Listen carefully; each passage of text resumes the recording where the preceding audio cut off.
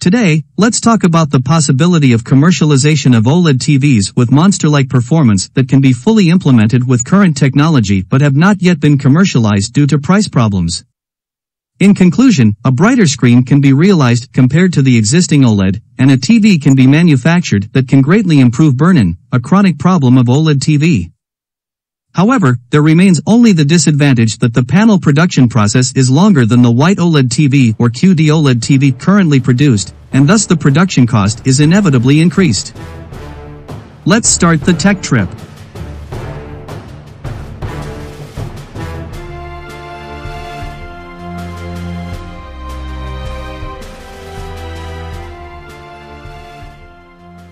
In the display, 3 subpixels of red, green, blue form 1 pixel and adjust their relative brightness to realize almost infinite color. The same is true for OLEDs used in mobile phones. Unlike LED made of inorganic materials, it is a device that emits light by injecting electrons through an electrode into an organic material made up of about 7 layers of ultra-thin film that has different molecular structures depending on its role. And each element that emits red, green, blue is different from each other in the type of material used and the thickness in the element to obtain an optimized high-efficiency element. Each of the red, green, blue subpixels also has a different area. The reason is that by increasing the relative area of a subpixel with a relatively short lifespan compared to other subpixels, the current density injected per unit area is reduced, and thus the lifespan can be extended. This is an enlarged picture of iPhone X using Samsung Display's OLED panel. It can be seen that the subpixels have different widths, and in particular, the blue subpixel area is relatively large. Since the lifespan of the blue light-emitting material is relatively short, it compensates for the short lifespan by making the area wider than other colors. However, if the size of blue is continuously increased, the size of the pixel increases and the resolution is reduced. If the relative width of green and red is increased, the current density injected into green and red increases too much. This diminishing adverse effect occurs. A typical way to solve this is to fabricate a multi-stack device or a tandem device.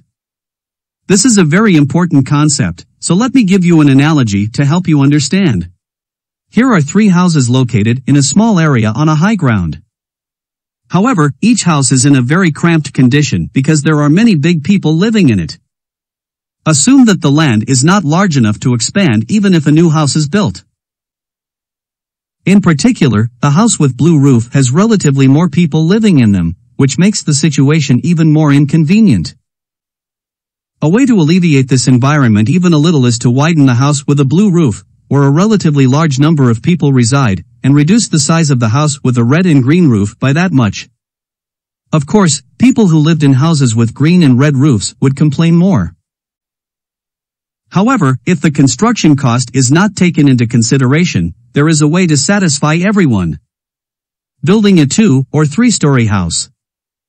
Although the site area is the same, if it is vertically extended and built in a multi-story structure, everyone can live in 2 or 3 times the area.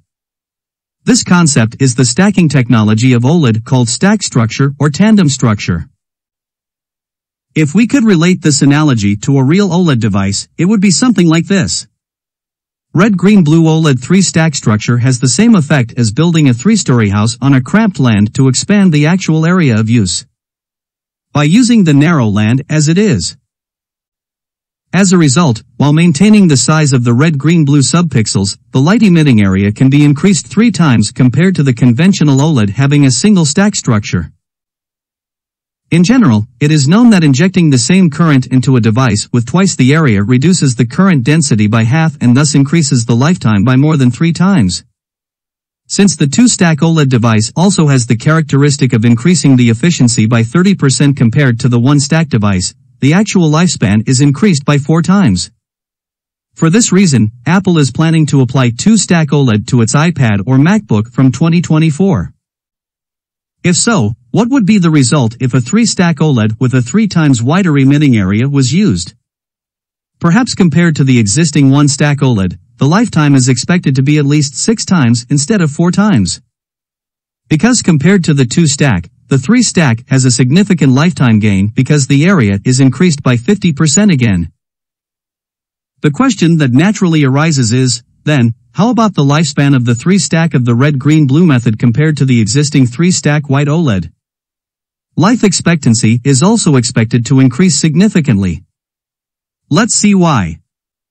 The picture on the left is the structure of 3-stack white OLED currently used in OLED TV production, and the right picture is the structure of the red-green-blue 3-stack, the topic of the day. If you look closely, the 3-stack white OLED on the left consists of a blue emitting unit on 2 layers and a unit containing both red and green on the other layer. In other words, it has the effect of increasing the emission area of blue color by 2 times, and there is no increase in the emission area of green and red. In conclusion, 3-stack white OLED is a device characterized in that the light emitting area of blue subpixel is doubled in the vertical direction of the device to enhance the durability of blue color. On the other hand, the red-green-blue 3-stack OLED on the right has the effect of increasing the area by 3 times for both red-green-blue subpixels. Compared to white OLED, the area of blue is increased by 50% and red and green are 3 times larger. Therefore, in terms of lifespan, it is bound to show a fairly large difference compared to 3-stack white OLED. Besides the longevity, red-green-blue 3-stack has another big advantage over 3-stack white OLED. A 3-stack white OLED uses a color filter to filter out the red-green-blue color, whereas a red-green-blue 3-stack does not need to.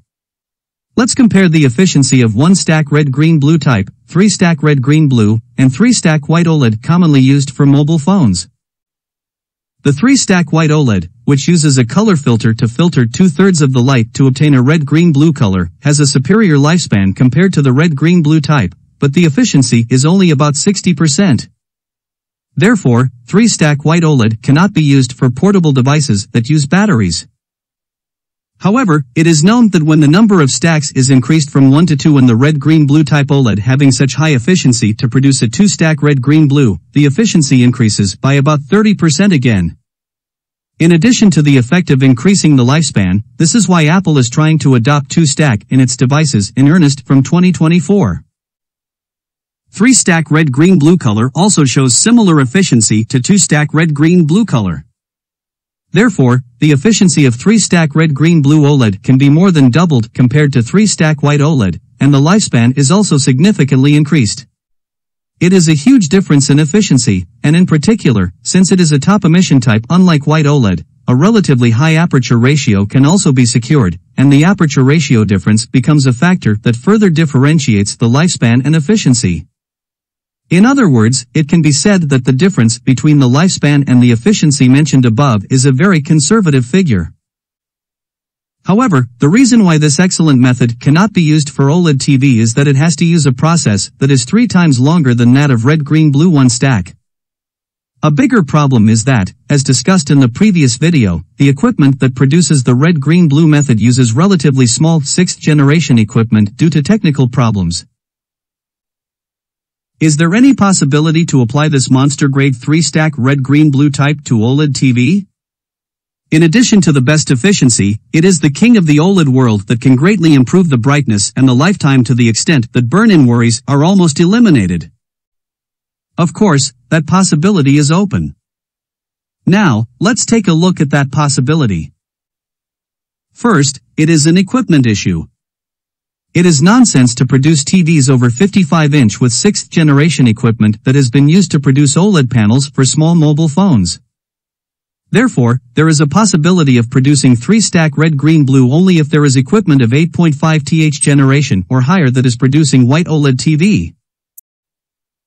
And as was known in the recent announcement, OLED panel makers seem to have almost completed the development of 8.5th generation equipment using fine metal masks. In particular, Samsung is at the forefront in this area and is expected to use this equipment to produce the 2-stack OLED that Apple so longs for. Therefore, the bottleneck associated with the equipment has been resolved. The remaining bottleneck is a long 3-stack process. As mentioned before, the 2-stack process is about to be adopted for Apple's iPad or MacBook, but adding another stack further from there is a burden for TV panels with relatively low added value. Here's how to fix this. The way is to use a hybrid stack. If only the shortest blue stack uses 3-stack, the longest lived color uses 1-stack, and the medium life color uses 2-stack, the total number of layers of organic matter is red, green, blue. To stack it will be the same as the device. As such, it is possible to maintain most of the monster class performance while reducing the burden on the process. This is because there is no reason to stack multiple layers of colors that have already secured a sufficient lifespan. Rather, it would be more correct to set the life balance of each color equally. We wrap up today's video while looking forward to the advent of these monster-grade OLED TVs in the not-too-distant future. Goodbye.